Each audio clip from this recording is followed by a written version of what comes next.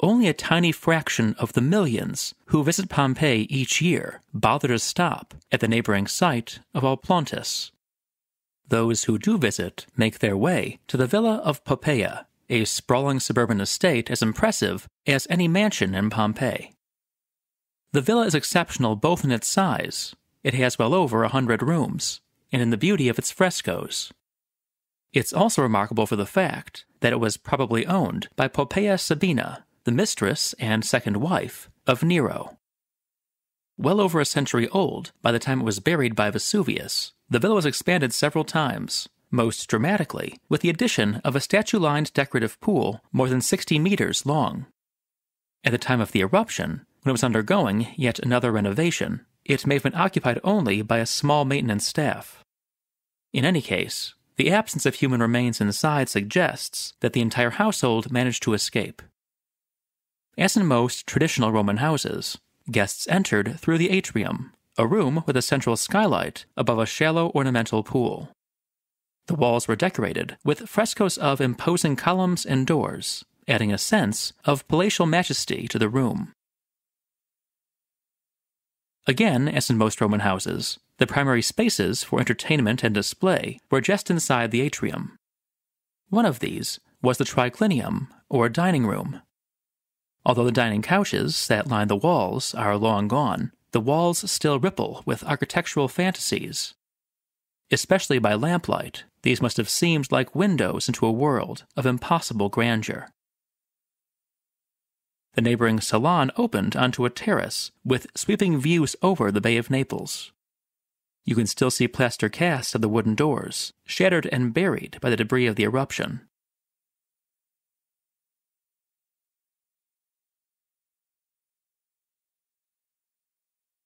On the adjacent wall, preserved almost to ceiling height, is the most spectacular fresco in the entire uncovered part of the villa.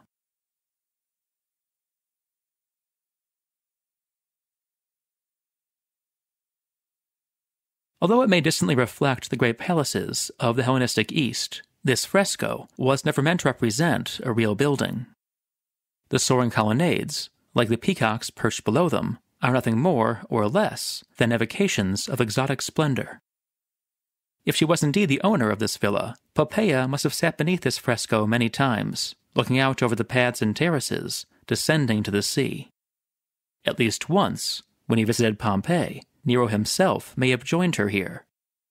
That would have been in 64 AD, the year before Poppaea died, supposedly at Nero's hands. But in this, as in so much else about Nero's reign, it is difficult to separate fact from legend. Speaking of legends, this month, the mobile game Raid Shadow Legends, this video's sponsor, celebrates its 3rd birthday.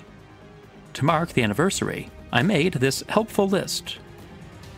3 places Told in Stone viewers might play Raid Shadow Legends.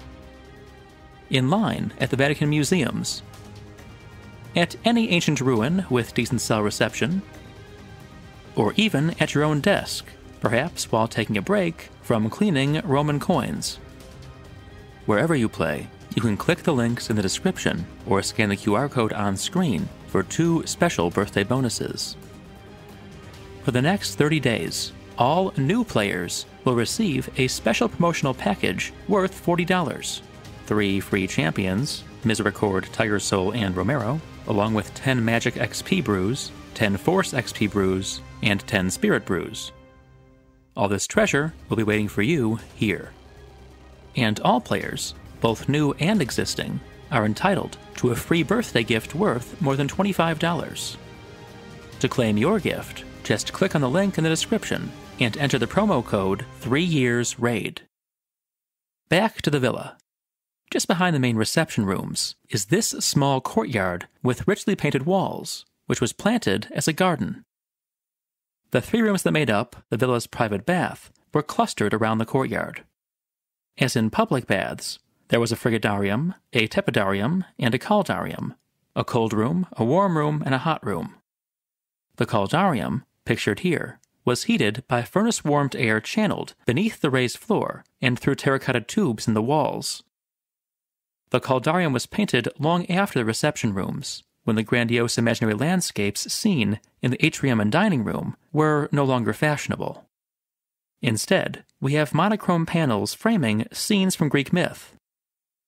The central scene here shows Hercules performing his 11th labor, retrieving the golden apples from the garden of the Hesperides.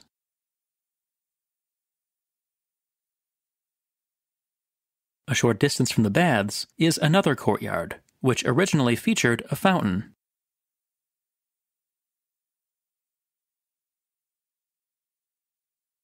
As you can see, the walls were painted with stripes, much simpler than the lavish scenes that decorated the reception rooms, and an indication that this was a more utilitarian part of the house, likely occupied by slaves.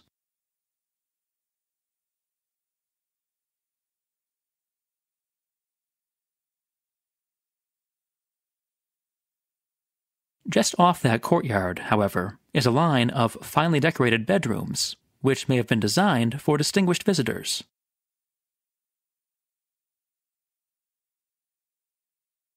You'll notice that this room, like the baths, is decorated in a more minimalist style than the reception rooms, with delicate miniatures and framed panels.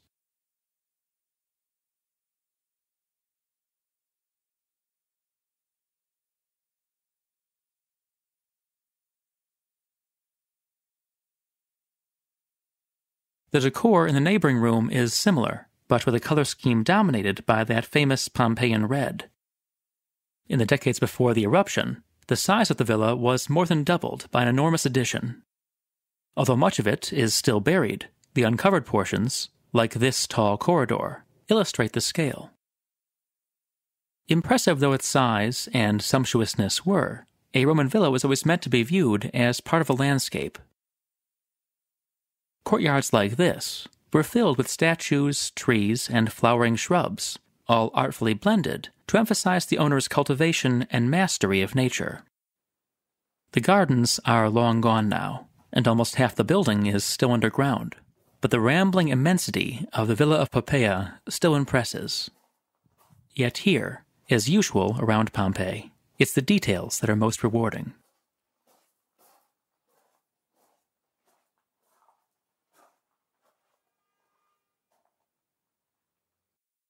Please consider checking out my book and my Patreon, and stay tuned for the Friday video, which follows the intertwined stories of Pompeii and Vesuvius. Thanks for watching.